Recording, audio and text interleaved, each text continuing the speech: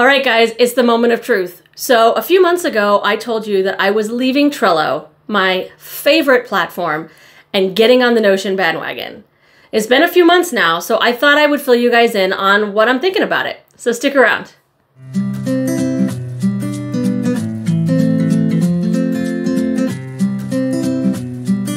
Okay, so here's what I love about Notion. I love that it's so open. It's kind of like a blank canvas. And we've talked about this before in the video where I told you that I was leaving Trello to go to Notion. It is a blank canvas. It allows my creativity to flow in ways that Trello just can't, right? I mean, Trello is set up in a very specific way, and there are places where your creativity can come through, your card covers or your background or things like that, or even dash cards, which we've talked about before. But it's not the same as Notion, where you can literally embed an image or create a cool collage for the top of the page and things like that that I've shown in previous videos. And I do love that aspect. I also love how easy it is to embed things like YouTube videos straight into your Notion page. And not only is it there as a link that you can go to, but it's literally interactable right there on the Notion page. So for someone like me who, and I've shown this in a previous video, but I love to use productivity mixes or even Pomodoro study session type videos to keep me on track, help keep me focused, and help me get into the creative flow.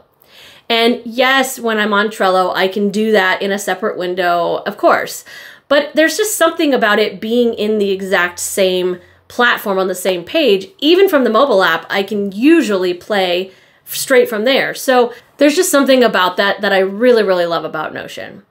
I also love its versatility. I mean, even within a specific database, the ability to just view it in so many different ways, to view the table version, to turn it into a card version that looks just like Trello, to see it as a calendar, to filter it really easily. I mean, there's a lot of really good things in the versatility there, as well as the ability to kind of nest. I don't know if you've used this yet, but in the tables, you can use parent and child tasks and kind of nest them underneath like a parent. So let's say you have a larger project and you want to nest the individual tasks underneath that larger project. I like being able to do that. You can do something similar to that in Trello, but it just doesn't function in quite the same way, and it's not quite as condensed as the way that it looks within Notion. So these are things that I'm liking about Notion. Now on to the things that I don't like about Notion. The first thing is their automation, or I should say lack thereof. So there is some automation. Of course, you can do formulas in Notion, and they do now have the actual recurring task feature, but they still don't have recurring tasks with reminders.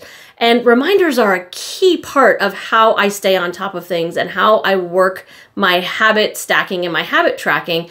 So not having that built into the system is kind of a problem for me. And it's been causing me to have to go back and forth between Trello and Notion as I continue on my work.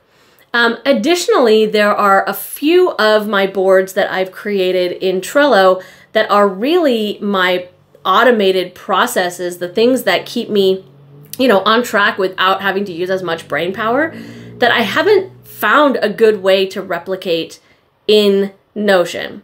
There are ways that I can make it kind of act similarly, but it's not as streamlined and it's certainly not as automated.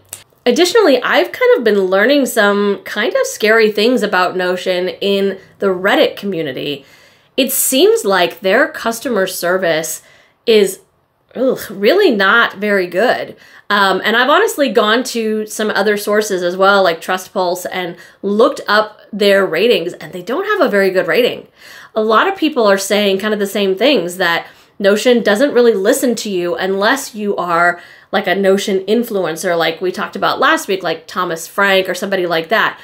If you're those types of people, if you're at that level, then they listen to you.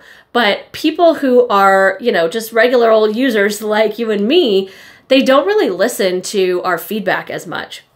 I've also been hearing a lot of things about people who are on premium accounts saying that they got charged for things they didn't expect, like overcharged, but then also there were kind of hidden fees.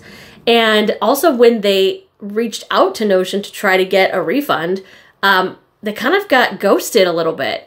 And guys, here's the thing. I don't care how cool your platform is, but if your customer service is bad, then I don't want to support you. And I certainly don't want to trust you with my entire like business framework. So for me, for now, I'm going to be sticking with Trello. I will still be checking out Notion and playing around in it, and I will still be doing videos here and there as I learn new things and as they come out with new things. But as far as my business framework and my day-to-day, Trello is still going to be the way to go. For me, it's all about function over form. But I'm really curious to hear what you guys think. So are you using Trello? Are you using Notion? Are you trying out both? What are you thinking? Or maybe you even like something different. ClickUp, Asana, or Todoist, something like that. Let me know in the comments what is your favorite and why is it your favorite. The online tools for your business do not need to be complicated or overwhelming. It's time to let it be easy.